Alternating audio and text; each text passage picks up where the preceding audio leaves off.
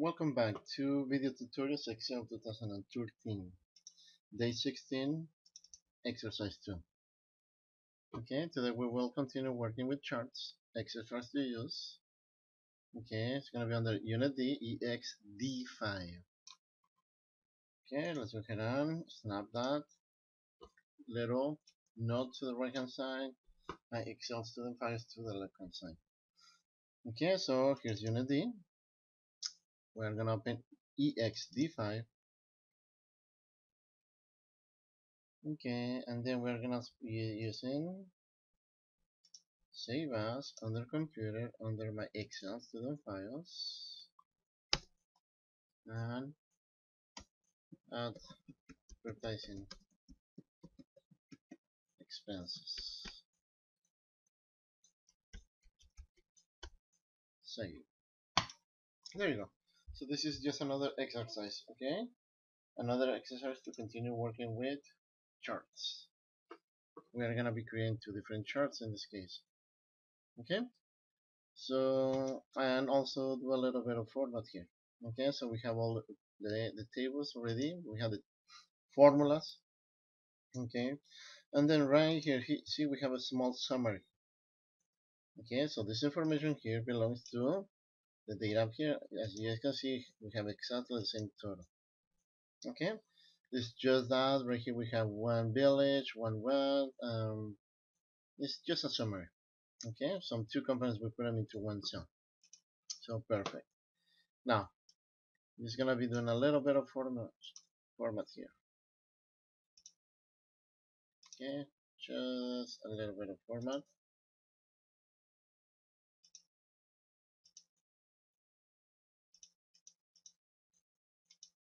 Okay, so this is our advertising expenses. We're gonna continue working with charts. Now, in this time, there's gonna be occasions that we are gonna be using data, okay, from two different ranges, two different locations into the same spreadsheet, okay. So let's say that in this case here, we wanna create a chart using the type and the type of advertising, and we also wanna include this other column, the extended cost.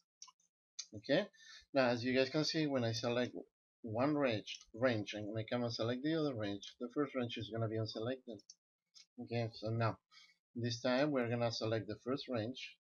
Anytime that you guys want to create, okay, or select multiple ranges, we select the first one.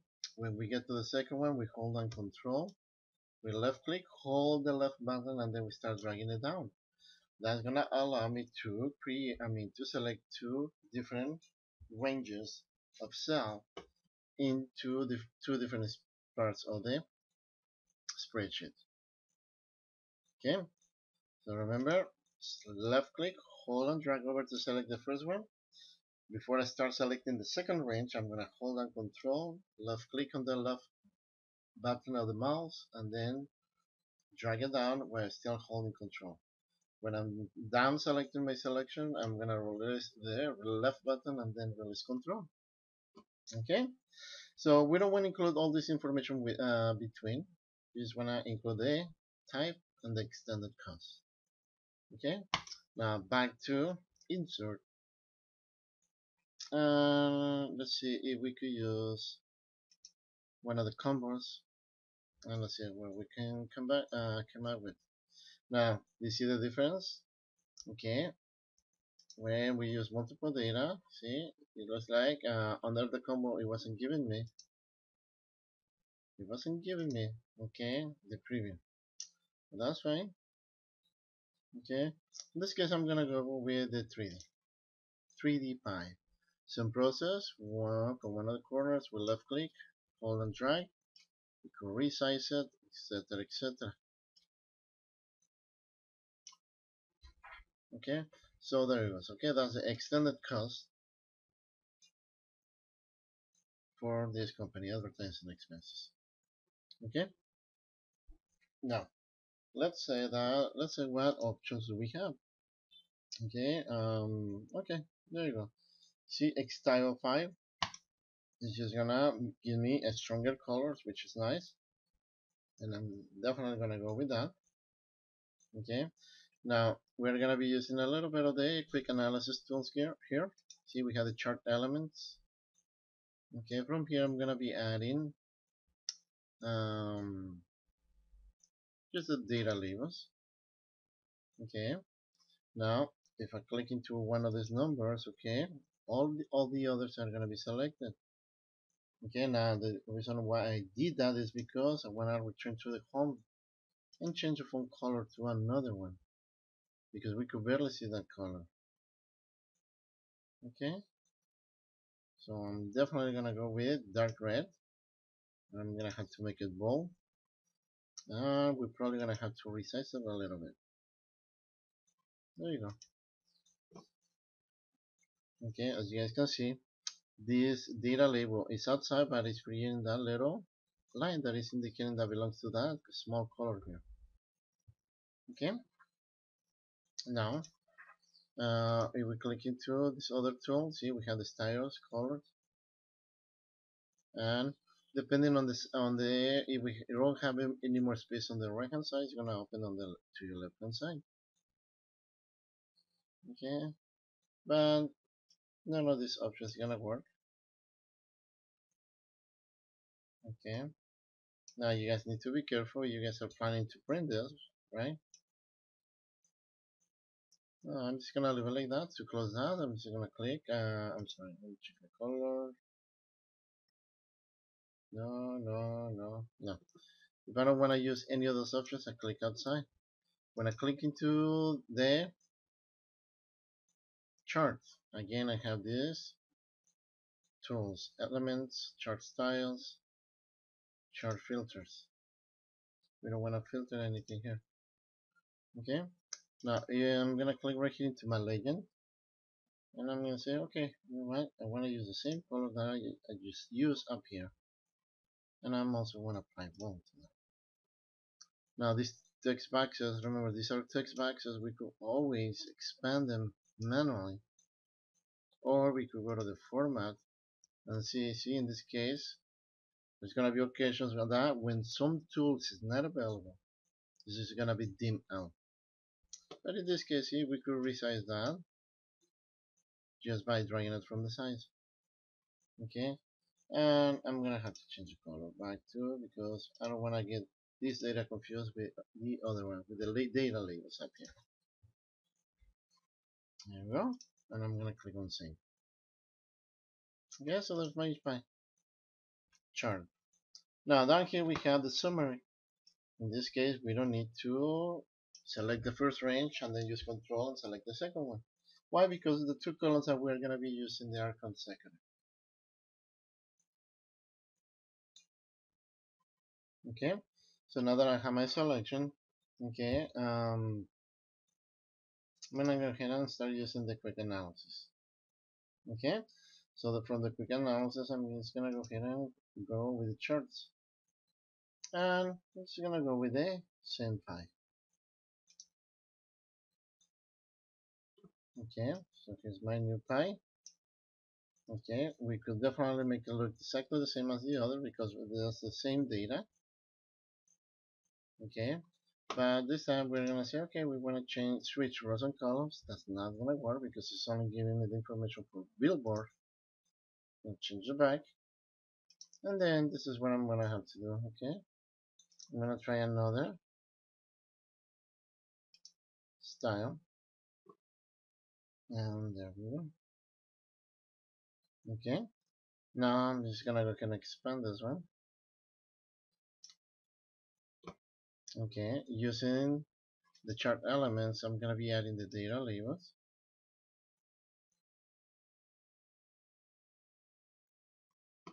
Okay, we're gonna click into one of those data labels.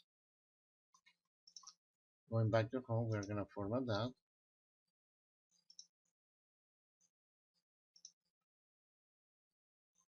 And that's perfect. We have the legend. I'm gonna pull that, make it a little bit bigger, and make sure that we click on save. Okay, Now I'm gonna go ahead and expand this column over here. There you go. Let's see. Perfect. So there's my two eyes, okay? This is exactly the same data, exactly the same amounts, it's just two different. Okay, it's just two different eyes. Okay, perfect, and there we are. Okay, let's say that we want to print this out. Okay, we go to file, we have the print. Okay, on the right hand side we have the print preview. All the way down here we see Excel is telling me, hey, you have one or two. When I click into the arrow, there's a second. Okay, now from here, under my settings, okay, I'm gonna change the portrait orientation to landscape and see if we could fit everything into one page. Okay, if I look into the under the preview, no, there's still a little bit. Okay, so now right here I'm gonna have to use my margins. I'm gonna go with narrow. See, still a little bit of data that is going outside. Okay, so I'm gonna click into back here, and this is where I'm gonna go. Okay, I'm just gonna go ahead and drag my chart a little bit to the left hand side. I'll make it a little bit shorter. Second one is way big, so I'm gonna also make that one a little bit shorter from the side. Now when we come back to file and print, okay, still just a little bit of data. Okay, so I'm gonna have to go back to margins and use a custom margins. Okay, so right here I'm gonna send all my data into the center, and I'm not gonna be including any headings on this case. Well, some headings, and I'm gonna remove the margins from the left and the right hand side. Okay, and still don't fit into it, so I'm gonna come back and shrink. There you go, that's not bad. Scroll down and shrink my other chart. Make sure that I click on save. When we come back to file and print, there you go. Okay, just a little bit of data. So in this case I'm gonna be using the no scaling and say that I wanna fit the shit on one page. And now we have one on one. Okay, perfect. Now under the setup header, custom headers is gonna be international college. Under the custom footer, you're gonna say by your last name. The right hand side include the date. The left hand side include the time. Can we change that? Yes, we could use highlighting and apply date, and on the right hand side, I'm sorry, the date here, and on the right hand side we highlight it and include the time. Okay and okay, and there's my header and my footer. Okay, we go back, click on save, and okay, well, that's it for day 16 to continue working with charts. Thank you for watching, and you guys have a great day. Bye bye.